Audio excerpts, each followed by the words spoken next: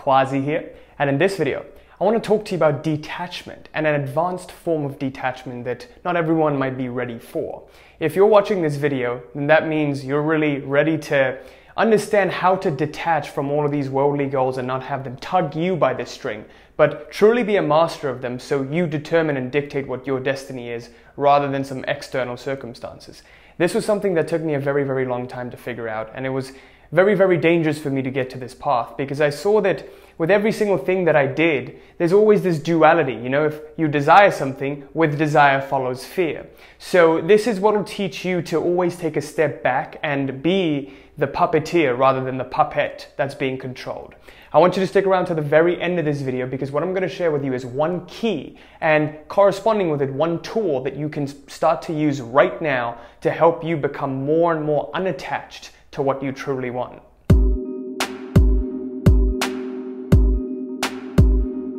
Before you watch this video, by the way, go down to the comments. I'm going to pin another video on letting go. Make sure you watch that before and then supplement that with this and it'll make a lot more sense. So with that, let's get started. Today I want to talk about advanced detachment. It will be more appropriate to say unattachment than detachment because detachment implies a lack of lifelessness, if you will. But unattachment is an actual choice that you make. But why I want to talk about this topic is because I've seen that as I've grown a business, I've gone in all of these areas in my life. Once you achieve success, you kind of start to get attached to it. And anything, whenever it challenges this success, then this illusion starts breaking. But you've become so identified with this illusion that it starts breaking you. Okay, so I want to teach you how to get out of that frame of identifying with this illusion and starting to see things for what they are rather than what you think they are. Okay, now why people go through this same cycle of ups and downs in their lives. And what we've seen is we have so many clients in the program who sort of join and they do well before they join. They've done 20, 30, 40, 50K months, even 80K months in their business, but then they've all of a sudden gone bankrupt and have lost everything. Why does this cycle happen? Because what's really happened when they've gotten up to success is they've become unconsciously successful. Whenever you become unconsciously successful, you're always going to suffer your success. Okay? This is why people, when they win the lottery, right, they always lose the money because internally, they haven't truly become worthy of keeping around the money. So it hasn't become their default neutral. So things come in, forces come into play to really balance that out and take that away from them. So just like that, these same cycles keep happening in your life, which inevitably returns you back to your neutral level, right? They all cancel out. The good things and the bad things cancel out, so your neutral level always rests at whatever it is you're experiencing on an average from the whole. So what can really be said is that these same cycles happen because of ignorance, okay? I'm going to explain to you what I mean by ignorance in a second. Ignorance is accepting that which is unreal as real, okay? What do I mean by that? If you look at everything around you right now, it's transitory, right? Your success, your family, your friends, your relationships, your possessions, they're all transitory, they're transient, they're always in a constant process of becoming something else and going through some change. Once you start to identify with something that's transient, then naturally you're going to suffer because you expect it to stay the same, but it never stays the same. So this is the problem, and I'm going to show you by the end of this video how to take a step back from that which is transient and identify with something that which is real, okay? So when you accept unreal as real, then you suffer. So to give you an example, the state of fear that I used to have over oh, maybe my clients didn't get results, or maybe they're not happy. And then what that would do is it would get me reactive. It would get me to go and check my email and my social media constantly and then just have this thing in the back of my mind which would keep haunting me. And then the next day I would just feel exhausted because when you keep fearing and you keep becoming anxious, it just kind of drives you nuts. It just diminishes and exhausts your energy. So I would just feel depleted every single day because of stress and because of anxiety. But I didn't really see what was going on at the time because, the mind, the identification to the mind and the thoughts was so strong that you just start to move with these thoughts. So I'm also going to show you by the end of this video how to get to a point where you no longer identify with these thoughts, but the space in which the thoughts occur, right? So this is also the natural progression that leads to suffering. And suffering is this unconscious identification, okay? You're unconsciously identified with whatever it is that's around you, whether it's your success, whether it's your family, whether it's your social status, all of these things you're unconsciously identified to. And why I say unconsciously is because most of these things you haven't even chosen to identify with, right? You haven't really made the choice and have said, I choose to identify with this. So because of that, it's largely unconscious. Just like the identification with the body and the identification with the thought. Any single feeling that happens in your body, you'll see that it's like, oh, my body hurts. Instead of the body hurts, you'll say my body hurts, which implies this is mine, which implies this is me. And then with the thoughts as well, oh no, my mind is having terrible and anxious thoughts. Instead of just letting the thoughts be, you have to engage with them and try to control them and try to change them, right? So this is the root cause of suffering. Identification with something that is always changing, right? So now I want to show you a concept that I call context versus content. I think I learned this from David R. Hawkins, but it started to make sense for me lately. So let's get right to that. Here's a diagram which will symbolize what I mean by context versus content. If you look at this diagram, there's a space, right? This boundary, that has this boundary. In reality, this boundary doesn't exist, but just for the purposes of demonstrating this, I want to show you a boundary. This is the space which contains all of this content. Every little dot you're seeing here, they could be like thoughts in your mind, right? And this is the general space. Let's say this is a thought that arises. This is a fear. This is a desire. All of these things arise from somewhere and they seem to dissipate and disappear. So all of this stuff is the content. And the space around it that contains the content is the context. Okay? I'm going to explain why this is important to understand. When you understand this distinction, the subject-object relationship gets clearer. Okay? So if you look into your mind right now, there are these thoughts that keep arising, right? But then these thoughts are happening to someone. This is the someone. The context is the someone. Who is this that's seeing these thoughts and observing these thoughts? Who is it that's conscious of these thoughts? What happens is whenever you feel fear, anxiety, you feel any sort of negative feeling or thought or even desire, and you just get completely lost in it, you're moving with the content of your thoughts. Okay? This is why you keep experiencing the same cycles happening in your life. You know, the same cycle of relationships, the same cycle of pain, the same cycle of losing money, getting betrayed, attracting abusive relationships. Whatever happens, these same cycles happen because of the identification with the content. So all of this content keeps arising. One can say they come from the subconscious mind or they come from this and that, but it's really difficult to pinpoint where they come from. The more you keep staying concerned with the content, you're going to miss the whole point. Okay? The problem is you move and you're identified with the content of your mind. And the more you feel this fear and you keep looking into this fear and you get identified with it, your actions become influenced by this content. Okay? So to give you an example, whenever I feel fear and I predict something bad happening to the business, I'll immediately check my email. My hand will just reach for the phone. You know, just like with Instagram stories. That's why I deleted Instagram. It's like you see something interesting that you want to like get validation for, and then you just reach for your phone, you're like, all right, let's fucking story this. But at a point, it became so reflexive that there was no conscious say in, do I really want to do this? It just became an unconscious choice. It just became a pattern and a habit. So just like that, when you identify with your thoughts in your mind, that's what happens, right? To the point, in the grosser manifestation of it, it influences your actions. Okay? So there's really no point trying to control your mind and trying to control these thoughts. The key is to become unconcerned with these thoughts. How do you do that? By becoming context. Identification with that which that never changes. So really think about it this way.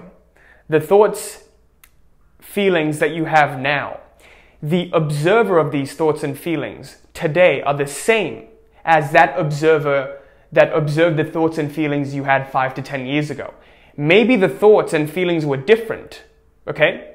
Maybe the thoughts and feelings back then were different, but the observer to whom those thoughts and feelings occurred, that was always the same. So just like that, the thoughts and feelings that's occurring to me right now, the observer that watches these thoughts and feelings is the same as it is within me as it is within you, right? It's that same observer, but just the content is different. So this is why it's so dangerous to get identified with all of the content, because the content is always changing. The observer, the awareness behind it never changes, okay? So let me give you an example. If I can become conscious of my thoughts right now, I take a step back from my thoughts. So it happens like this. There is mind and that which observes the mind, which is consciousness. Now, you see yourself observing the mind, right? So if you're just observing the mind and its contents, you're conscious, okay?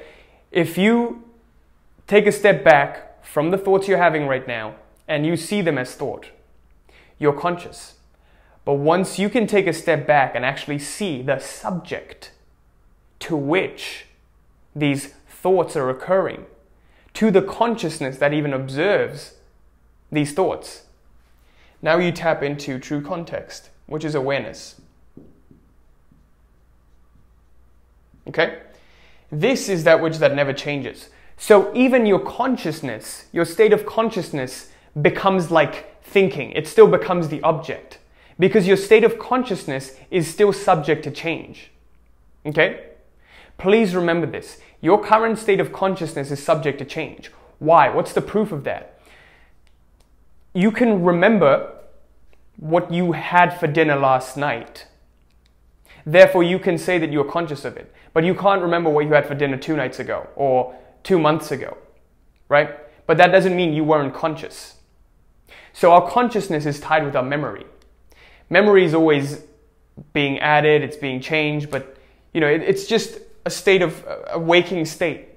So all of these states are subject to change, okay? Awareness is not. Awareness always was, always will be, always is. It's just complete isness. Okay? So true context is when you take a step back and you're complete awareness. Okay? You're the watcher of consciousness and the thoughts.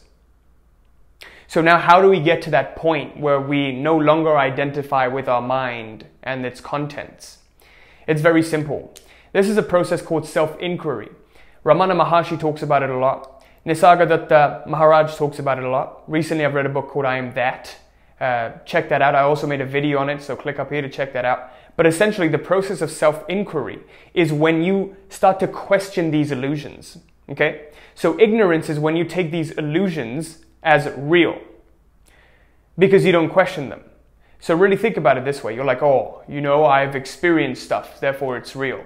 I've experienced, you know, those trees. I've experienced this air. I've experienced, you know, this thing I'm touching here. All of these things I've experienced.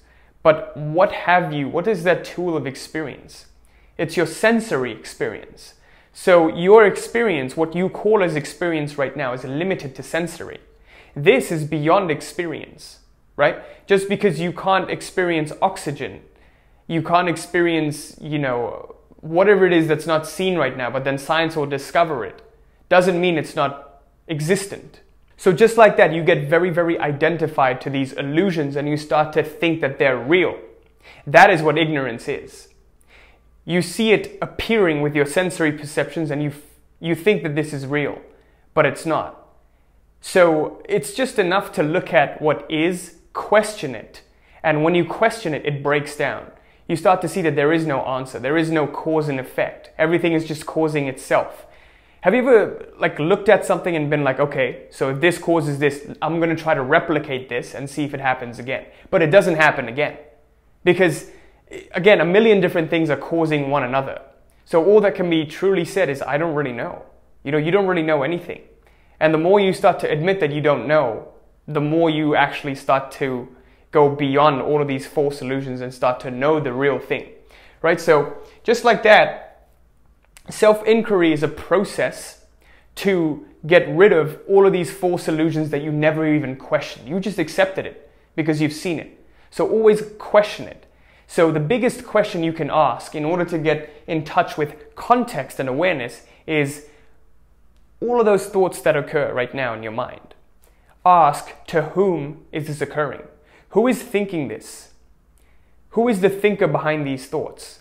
Who is watching this? Simple question. To whom does this occur? That's it. Naturally, the answer is, it occurs to me. Who is this me?